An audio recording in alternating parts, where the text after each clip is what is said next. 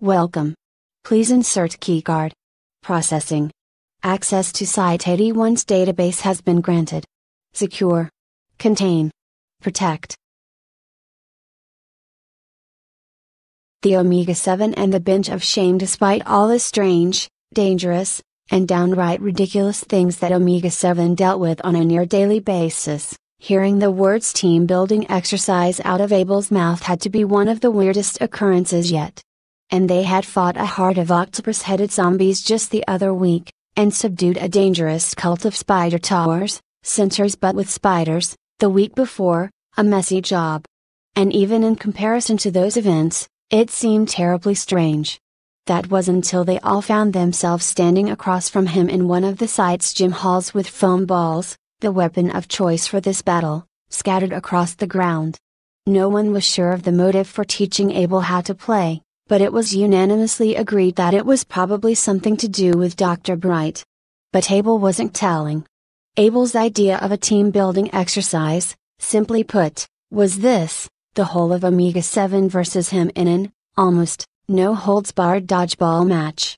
And no one was stopping until someone opposing him finally got a hit in on him. It was bound to be chaotic. The only rule was no aiming for the groin, something on erect. And you had to sit off to the side, on the colloquially named Bench of Shame, once you were hit. Poor AA was spending most of his time there, Abel, despite only being told the rules approximately 3 hours ago, according to his own words, had learned exceedingly quickly and turned out to have some lethal accuracy when it came to throwing balls that nearly matched his accuracy in throwing weapons, though one could argue that a foam ball did count as a weapon in his hands. After all, if a Nerf sword had counted, surely a dodgeball would too. The bruises were inevitable, and there would be many of them. Training the day after was going to be hellish. Round 1 barely even lasted a minute. Yakov got hit square inches the forehead in round 3, and was knocked out for several seconds before Bayou helped him up and he joined AA on the Bench of Shame. It was about then that Omega-7 realized that with enough speed and the right angle, one of these foam balls could easily spell serious injury. Or maybe even death, with enough force behind it. AA actually lasted a little over 10 seconds in round 4, and then was promptly hit in the left side with some considerable force when he excitedly turned to Lucas, commenting, "Hey, I'm actually not doing too bad." Abel yelled at him for not paying attention as he hung his head and returned to his rightful place on the bench.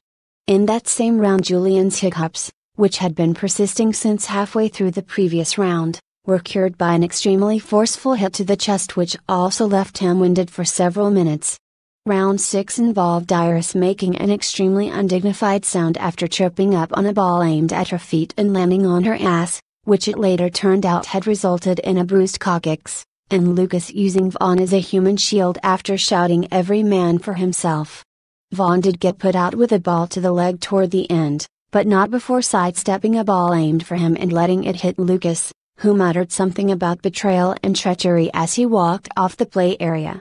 Round 14 put Julian on the bench for the foreseeable future. A ball hit her hand and bent it back at an awful angle, accompanied by a noise that she would rather not have heard. Abel only called for a brief break after 20 rounds, in every one of which he absolutely decimated the rest of Omega-7. While everyone sat on the bench, tired, panting, and thoroughly battered, he stood in front of them. He hadn't even broken a sweat. "You're all missing the point of this exercise," he growled, unimpressed. "You are meant to work together. Communicate. With all due respect." Bayou looked up from tiredly studying the floor. "Dodgeball isn't really a great team game. It's like Monopoly. It practically breeds hatred." Vaughn chose that moment to give Lucas a very pointed look. "Well, you'll have to come up with a strategy. Together. We aren't stopping until you people defeat me at least once. Understand?" A chorus of tired OKs and "yes, sir"s followed. Abel squinted critically at them for quite some time, and a feeling of nervousness crept up on all of them under the close scrutiny. It was like a uniform inspection before school photos by a notoriously strict teacher, thoroughly uncomfortable. "You have 3 minutes," he said finally. "Only 3? AA exclaimed. "Think of something." In a real battle you wouldn't even have that long.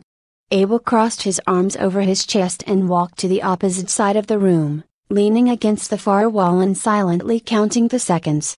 Vaughn sighed, "This is useless. How the hell are we supposed to beat that? He's not our commander for no reason, that's for sure." Yakov took a swig from his water bottle and sat back, determined to get the most rest out of the 2 minutes as possible.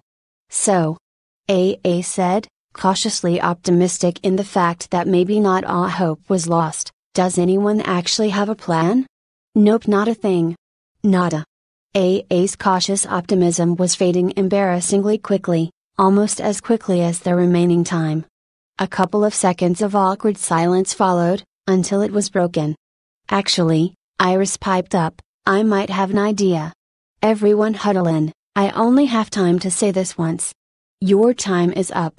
Abel barked across the room as he strode back to his side of the court and tossed a ball in Omega-7's direction, breaking up the squad's huddle. "For your own sakes, I hope you've come up with something." The team looked at each other and nodded. Suddenly it all seemed a lot more serious. With any luck this would be a real chance to impress. However, if they screwed this up, they'd look anything but competent. Also, Abel now seemed more pissed off than usual, meaning the chance of injury was now significantly higher. A was the first out, no surprise there.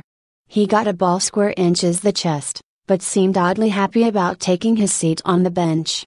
The rest were lasting well. Abel even yelled some praise at Nicole after a particularly impressive dodge, and was so focused on the game that he barely registered the flash of light to his right side, assuming it was nothing but the sun glinting through the window. He aimed a ball at Iris, only to find it blocked by Yakov's arm, putting him out instead. And after he'd been doing so well, too. That self-sacrificing attitude would do him no good in the field.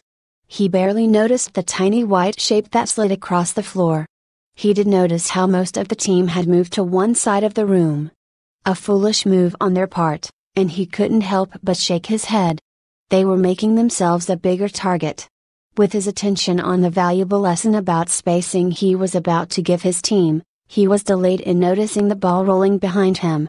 When he turned his head, it was gone from where it should have been, and just a second later, he felt it hit his back. He whipped around, confused. There had been no one at his flank, so how in the hell had he been hit from behind? And then, his eyes landed on his team who were cheering and crowding Iris, who was laughing and holding a slip of paper in her hand. No, not a slip of paper. A photograph. All at once it all fell into place, A's upbeat attitude when he was put out, the flash to his right, the thing that slid across the floor. Abel realized that he had lost. He strode over and took a seat on the bench of shame as Iris was hoisted up onto Vaughn's shoulders. All it took was a loud cough into his fist to have the team's attention back on him. He could tell from the look on their faces they thought he would chew them out for cheating, but he would do no such thing. After all, the only real rule he had laid down was no aiming for the groin. Well, that and the rule that said once you were beaten, you were to sit on the bench of shame. "You have all done well," he announced. That was a truly unique strategy. Who was it that spawned it? Iris shyly waved from atop Vaughn's shoulders. Abel nodded approvingly. "You have bested me yet again, girl. Looks truly are deceiving." He stood with a bow. "You have all bested me." The celebratory cheers returned. Iris punched the air, and near lost her balance on her perch after a particularly good high five from Bayou. Abel laughed and headed for the door. He should have known better than to look down on his team in such a way. After all, they were his chosen elite. "Your victory calls for celebration," he proclaimed with a sharp-toothed grin. "Come, to the cafeteria." Commander? Julian's wrist is broken." "All right, to the infirmary. And then the cafeteria."